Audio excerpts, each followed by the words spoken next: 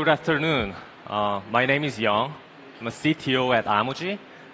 Amogy is US-based Series B stage startup company, and we provide ammonia-powered decarbonization solution. We're about 2.5 years old, and we have raised $220 million so far. So throughout the journey, I have seen so many great changes in the energy and clean tech industry. So today, I want to share my perspective in energy transition, as well as Amogy's journey as one of the clean tech startup companies. Global investment in energy transition has set a new record last year, hitting $1.1 trillion US dollars. For the past 2 decades, $6.7 trillion was invested, so 1/6 of the total investment just happened in 1 year, in 2022. And energy transition includes clean tech and climate tech, such as solar, EV, energy storage, carbon capture, and hydrogen. Here, we have to note a steady growth of renewable energy sector. And the interest in renewable has been rising due to concerns around the energy security, as well as strong drive for decarbonization.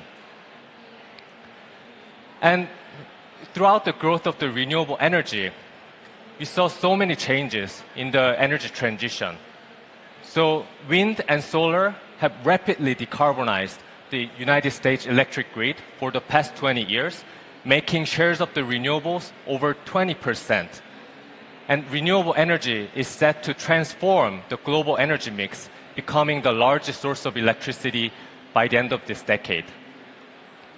However, these predominant renewable sources have a fundamental problem. There is a temporal and spatial discrepancy between supply and demand. That means, if you look at the map, renewable sources are abundant in places where it is not consumed the most, and it cannot be produced at the moment when it is needed. That's why we need energy storage solution. Technology for converting electrical energy into chemical energy and vice versa will be critical to store, transport, and release excess electric energy when and where we need it. And the perfect example here is battery. And battery was able to decarbonize various sectors of the industry, benefiting from renewables. But to fully benefit from the growth of the renewable sources, governments and industries are turning their eyes towards hard-to-abate sectors, such as heavy industries. For example, maritime industry or shipping accounts for 3% of total global greenhouse gas emission. That is equivalent to the emission coming out from Japan. And this is bound to increase to 17% if we don't take any action right now. Unfortunately, conventional electrification methods, such as batteries, are difficult to be adopted in these sectors due to limited energy density. And that's why we need highly energy-dense, clean fuel to decarbonize these sectors and meet net zero 2050. And that has brought a lot of attention to hydrogen. Hydrogen, being carbon-free in nature and having high gravimetric energy density, can be a great fuel for decarbonizing these heavy industries. And these industries share a huge market, such as trucking, shipping, power generation, and aviation. And this hydrogen-driven energy ecosystem is called hydrogen economy. Hydrogen economy is the fastest growing sector in the energy transition, showing more than tripled investment year-on-year basis. And we see many companies investing and introducing various hydrogen-powered solutions in the market. But there is a significant drawback to hydrogen. Being the lightest element in the universe and having the lowest gas density, storage and transport of hydrogen is extremely difficult. So we need heavy infrastructure to make the hydrogen economy work. So this has brought my attention to liquid chemical, which can carry hydrogen in the form of liquid, like the fuels that we are using, so that we can bypass the problems of hydrogen. The key here is whether we can produce these chemicals using renewable sources and convert this chemical back into electricity when and where we need it, at scale, without any carbon emission, with reasonable economics. And that's why I saw great potential in ammonia, because ammonia, NH3, doesn't contain any carbon in the molecule and can be produced from renewable sources. And as a fuel, ammonia has more than 5 times higher energy density than lithium-ion battery, and even higher than liquid hydrogen or compressed hydrogen. That means under the same volume, you can carry more hydrogen in the form of liquid ammonia than hydrogen itself. And another huge benefit is the established infrastructure. Ammonia is the second most traded commodity in the world, and we have been using ammonia for more than 100 years as a fertilizer and chemical feedstock. So vast amount of infrastructure is already there, and we know how to store and transport ammonia. But there's one key piece missing here with all this benefit, and that is no commercial technology can convert ammonia into electricity until now. And that's where our company, Amogy, is innovating to convert ammonia into electricity and to unlock the full potential of ammonia. The process is rather simple. The ammonia is cracked into hydrogen and nitrogen, and the produced hydrogen is fed into a fuel cell which converts hydrogen into electricity. While we produce hydrogen in the process, we are not dealing with complicated logistics of hydrogen because energy is stored in the form of ammonia in dense liquid form.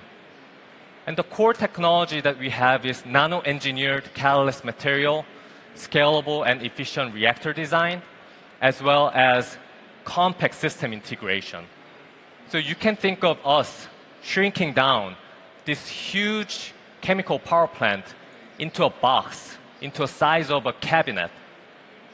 So this allows unprecedented high energy density and efficiency without any carbon emission, and water is the only byproduct. So we saw great potential of this technology to be adopted to decarbonize hard-to-abate sector and meet net zero 2050. And to prove the technology, as all the startups do, we have begun the journey of technology demonstration.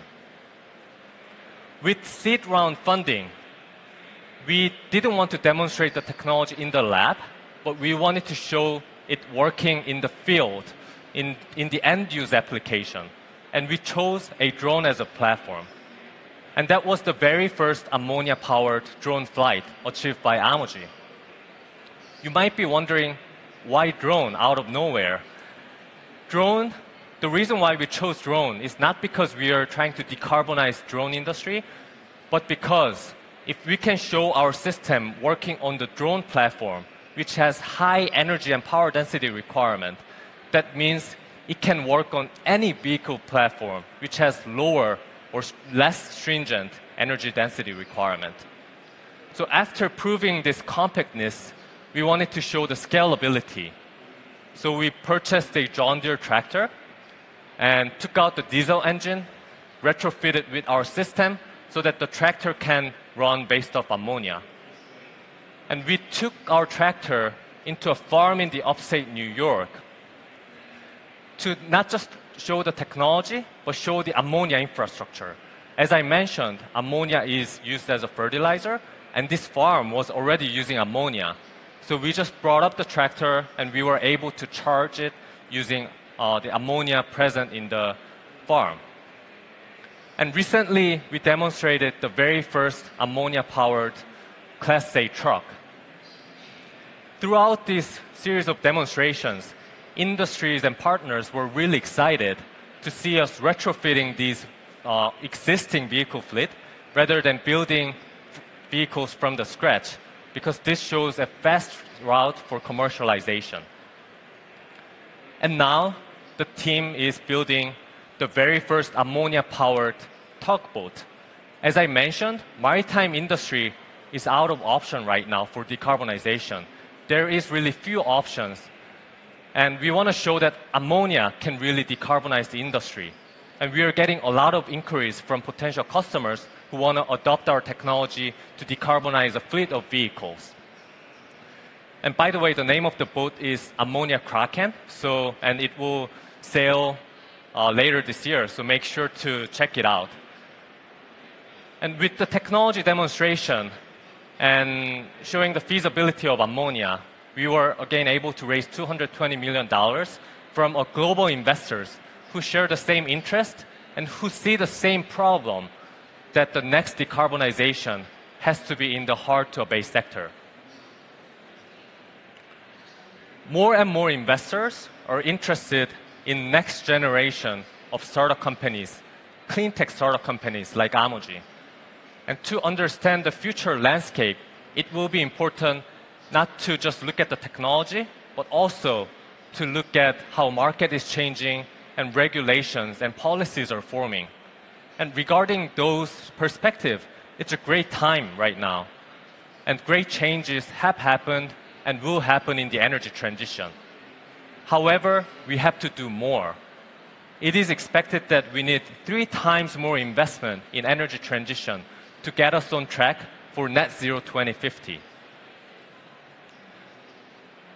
And as solar, but this is a great challenge, but great challenge comes with many opportunities. Like solar and EV have successfully decarbonized various sectors of the industry. Next, decarbonization will be hard-to-abate sectors. The things that I learned as a startup co-founder is that you don't get to sleep a lot.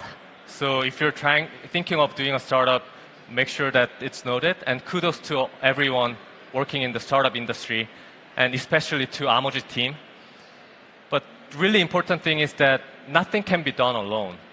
Whenever I think about great challenges that we overcome, many achievements, the moment when drone was flying for the first time, I was surrounded by many people who share the same vision and passion, who I truly appreciate. So by taking this chance, I want to urge you to join to make the sustainable future. Together, we can do it. Thank you.